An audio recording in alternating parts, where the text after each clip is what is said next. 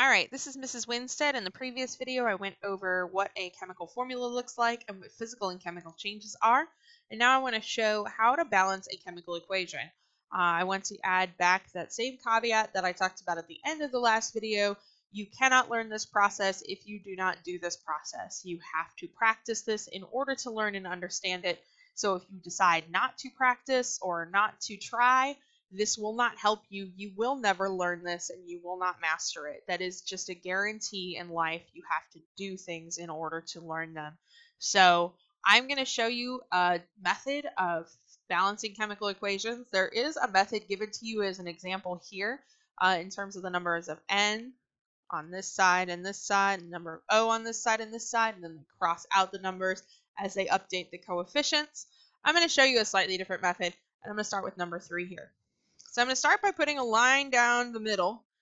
That separates out my reactant side from my product side. And the bottom line of balancing a chemical equation is I want to have the same number of every element on the reactant side as I have on the product side. If I don't have that, I'm not balanced and it is incorrect. So I'm first going to write the symbols however many times they appear on either side of the equation. So if I look at this K, I've only got one K. This is a Cl. Notice that the L is lowercase, so that means it's not a new element. Cl is one element, it is chlorine.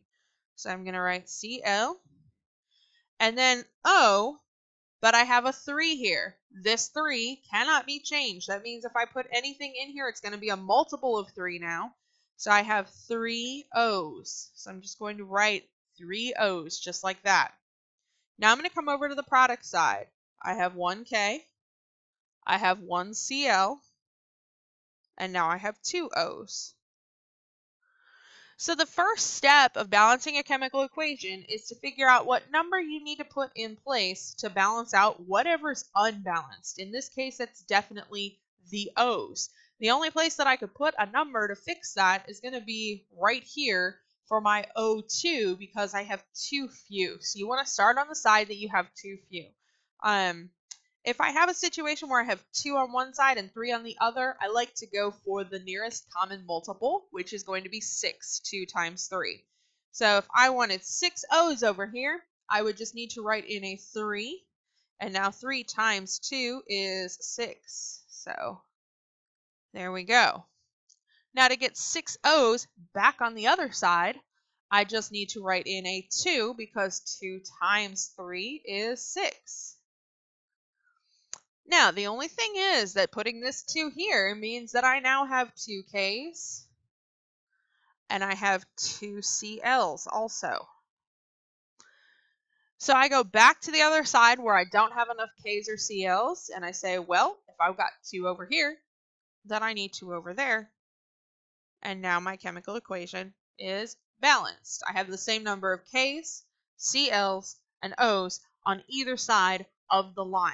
So it really helps to actually write this out or draw this out, some kind of method for keeping track of what you have. You also may have to erase and change the numbers in the coefficient.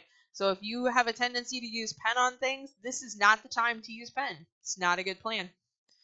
Okay, I'm going to move down to number 5 so I can show you one more. Again, line down the middle. I have 1 Na. I have 1 O. I have 1 H. Notice that O and H are not put together. There are some circumstances where you can leave the whole ionic polyatomic ion together. But for the most part, I think it's more helpful to write things out separately. I have 1 Fe. I have 3 Cl's because of that little 3. On the other side, I have 1 Na. I'm going to skip over to O's. Because this O is in parentheses and there's 3 here, that means that there's 3 O's. There's also 3 H's. Still 1 Fe and still 1 Cl. Notice that I write things in like the same position on either side of the line. That way I can't get confused about what numbers are there for what. It just makes it easier to compare very quickly. Because right now I can look at this right off the bat and say, okay, here's the problem. There are 3 Cl's on this side and only 1 over here. and there are 3 O's and H's over here and only 1 over here. So I'm going to start on this side. You don't have to, but you can choose.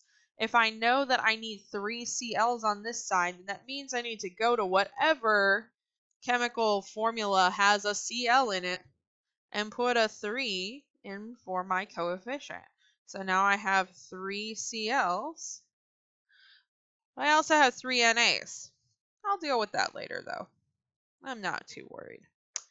Okay, I'm going to go back to the other side now. So I know that I have 3 O's and 3 H's over here. Well, if I look at this, I've got Na, I've got O, and I've got H. I need all of that to be multiplied by 3. So I'm going to go ahead and put my 3 in here. That gives me 3 NAs, 3 O's, 3 H's. And I'm actually already balanced just with that.